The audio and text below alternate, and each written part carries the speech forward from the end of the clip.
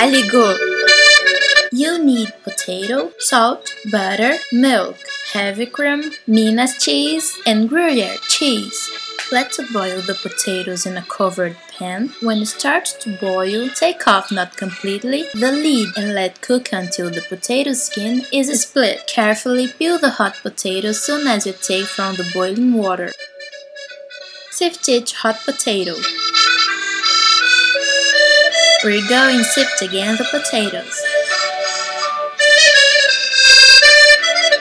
In a pan, place the sifted potatoes, butter, milk and cream, and heat over low heat. Do not mix in the first minutes. Then the mashed potatoes are well warmed. Mix powerfully, strong and firm, until makes a thick, smooth and creamy mixture.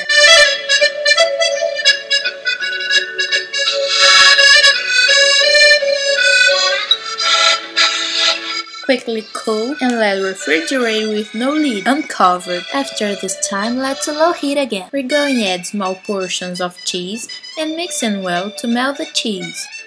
Intercalating the Minas cheese and the Gruyere cheese. Mix well until the cheese is ended and the aligot is done, resulting in an elastic mashed potatoes with a lot of cheese. Serve now just the aligot or sided by a taste grilled steak. Wanna copy the recipe? chocorango.blogspot.com